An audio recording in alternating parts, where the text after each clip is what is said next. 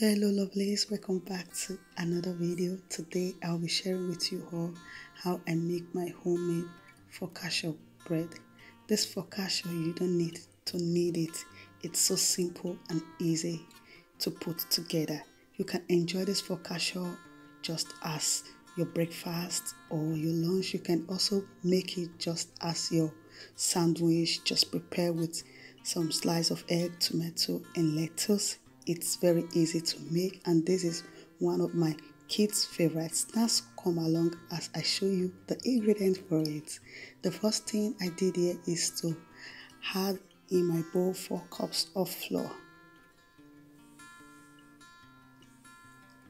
and my active yeast. My yeast is already active, and a teaspoon of salt. I would say add salt to your preference, and tablespoon of sugar.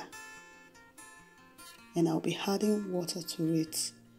Make sure your water is warm.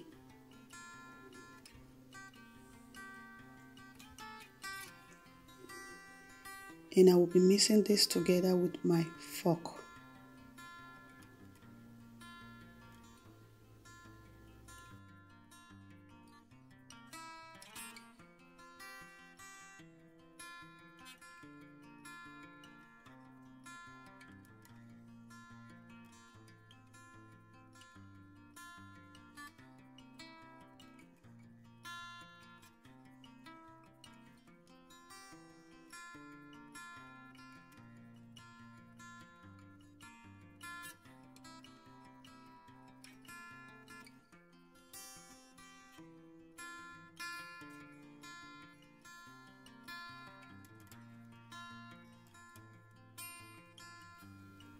And I added olive oil to it.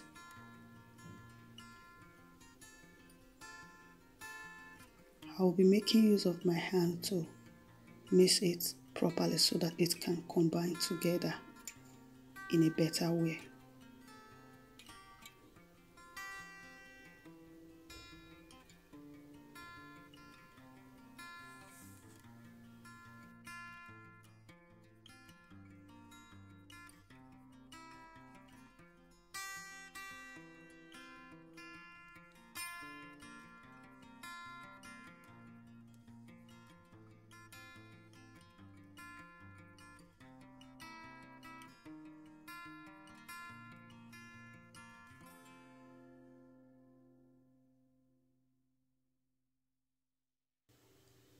So after mixing my focaccia dough, I'll cover with a cling film. But if you have a clean kitchen towel cloth, you can as well use it to cover it. I will allow this to rest for 2 hours so that it can double rise in size. And I will be making use of this porcelain as my focaccia pan. If you have a cake pan, you have your oven tray, you can as well make use of that. Then I will be putting my baking paper on it so that it will not stick on it.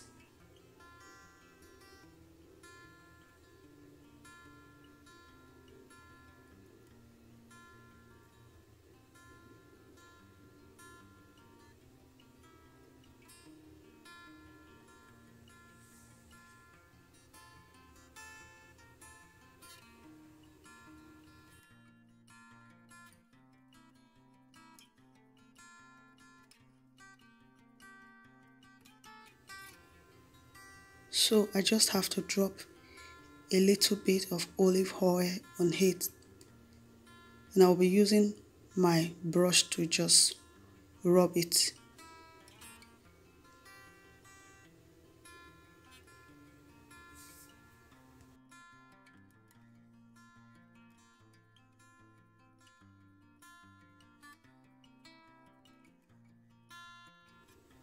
So after 2 hours, you can now see my focaccia have double rise in size. So I just have to put it inside my pan or my porcelain pan. So what I did here is that I used my hands just to extend it it will be a little bit sticky. If it's too sticky, just drop some olive oil in your hands or just put your hands inside a cold water. So I have to cover again for another extra 40 minutes. I'll cover with my kitchen towel cloth. So after 40 minutes, this is what it looks like. As you can see, my focaccia have double rise in size. So I added a tablespoon of salt and water and olive oil. I would say add salt to your preference because you know focaccia have that salty taste. If you want it to be more salty, double your measurement of salt. If you don't also want it to be too salty, you can also reduce and just add a teaspoon of salt. But for me, I added a tablespoon of salt to it. So the next thing I did, I began to pour in my mixed water, olive oil, and the salt which I added to it. I just began to pour it in my focaccia. So I used my hands just to put a hole or just to put the normal dot which the focaccia have. But when doing this, just be careful so that you will not over press it. It will not go and punch a hole in the middle of it. So I added rosemary leaf. If you prefer using the oregano, you can as well make use of it.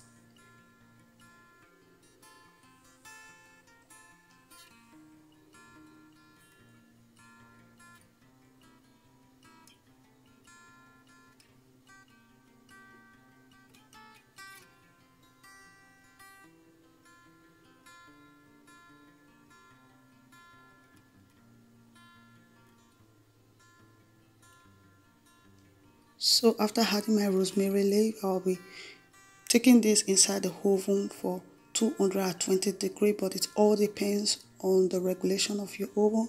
So after 30 minutes of leaving it inside the oven, this is my focaccia. It can take you 25 minutes.